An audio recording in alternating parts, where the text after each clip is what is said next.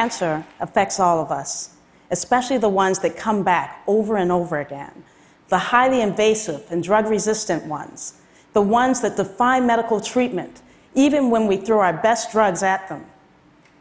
Engineering at the molecular level, working at the smallest of scales, can provide exciting new ways to fight the most aggressive forms of cancer.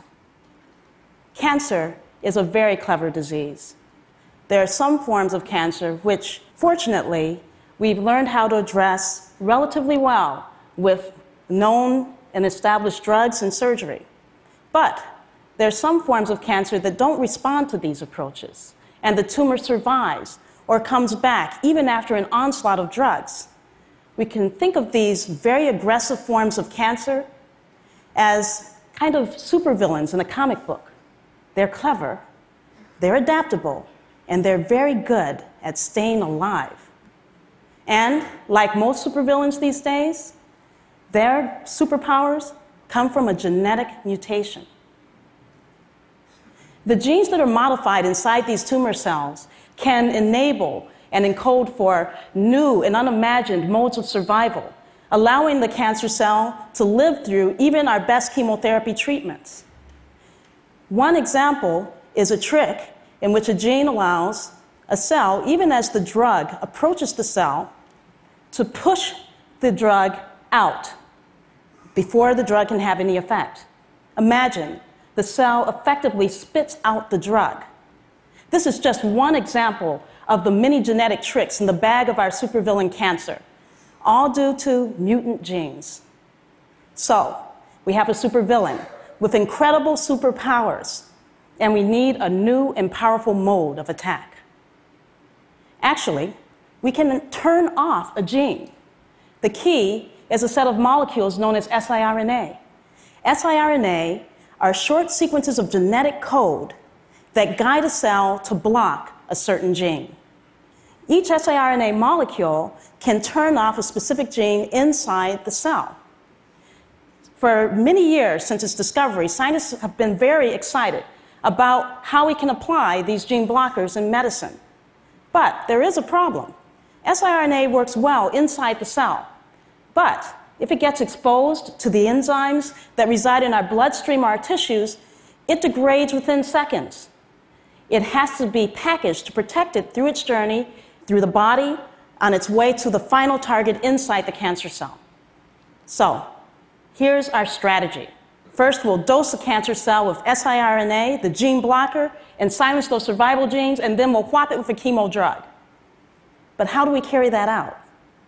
Using molecular engineering, we can actually design a superweapon that can travel through the bloodstream. It has to be tiny enough to get through the bloodstream. It's got to be small enough to penetrate the tumor tissue. And it's got to be tiny enough to be taken up inside the cancer cell. To do this job well, it has to be about 1/100th the size of a human hair. Let's take a closer look at how we can build this nanoparticle.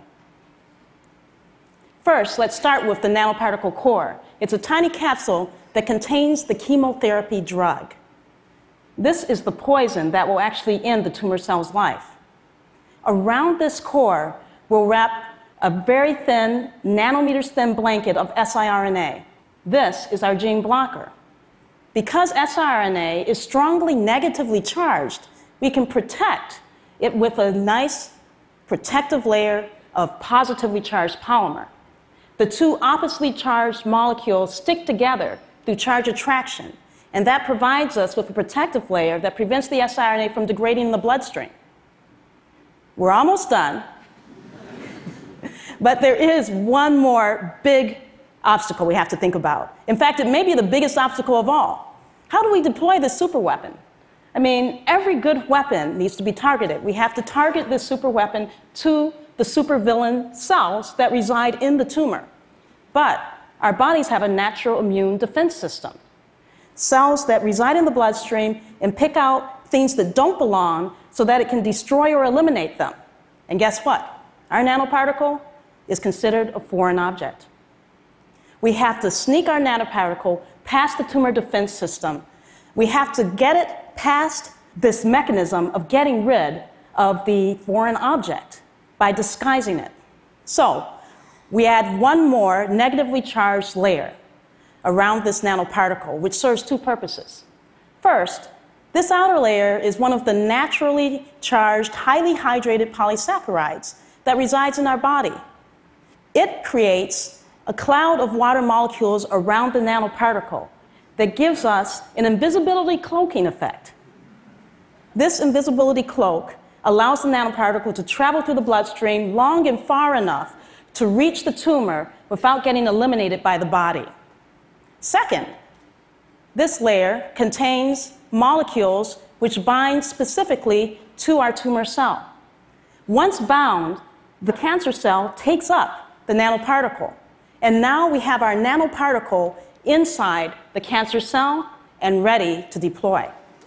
All right, I feel the same way. Let's go.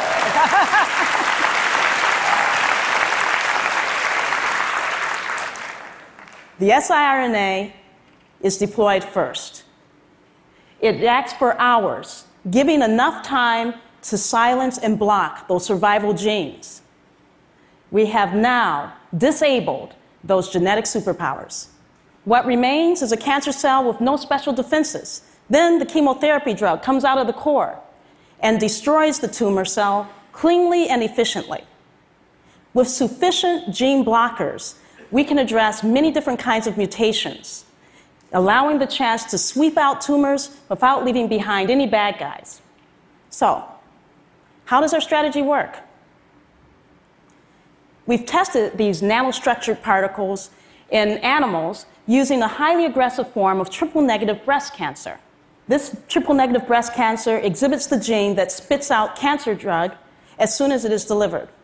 Usually, doxorubicin, let's call it DOX, is the cancer drug that is the first line of treatment for breast cancer. So we first treated our animals with a DOX core, DOX only. The tumors slowed their rate of growth, but they still grew rapidly, doubling in size over a period of 2 weeks. Then we tried our combination superweapon, a nanolayer particle with siRNA against the chemo pump, plus we have the DOX in the core. And look, we found that not only did the tumors stop growing, they actually decreased in size and were eliminated in some cases. The tumors were actually regressing.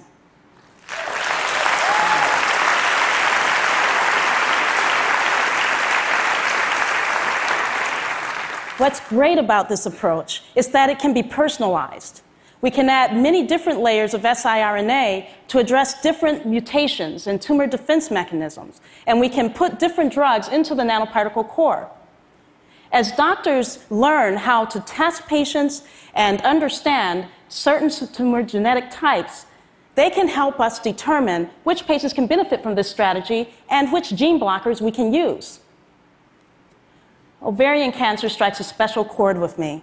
It is a very aggressive cancer, in part because it's discovered at very late stages when it's highly advanced and there are a number of genetic mutations. After the first round of chemotherapy, this cancer comes back for 75% of patients, and it usually comes back in a drug-resistant form.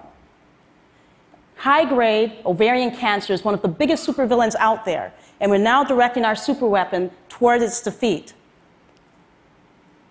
As a researcher, I usually don't get to work with patients, but I recently met a mother who is an ovarian cancer survivor, Mimi, and her daughter Paige.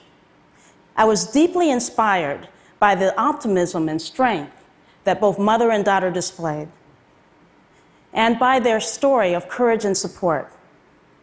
At this event, we spoke about the different technologies directed at cancer. And Mimi was in tears as she explained how learning about these efforts gives her hope for future generations, including her own daughter. This really touched me. It's not just about building really elegant science. It's about changing people's lives. It's about understanding the power of engineering on the scale of molecules. I know that as students like Paige move forward in their careers, they'll open new possibilities in addressing some of the big health problems in the world, including ovarian cancer, neurological disorders, infectious disease. Just as chemical engineering has found a way to open doors for me, has provided a way of engineering on the tiniest scale, that of molecules, to heal on the human scale. Thank you.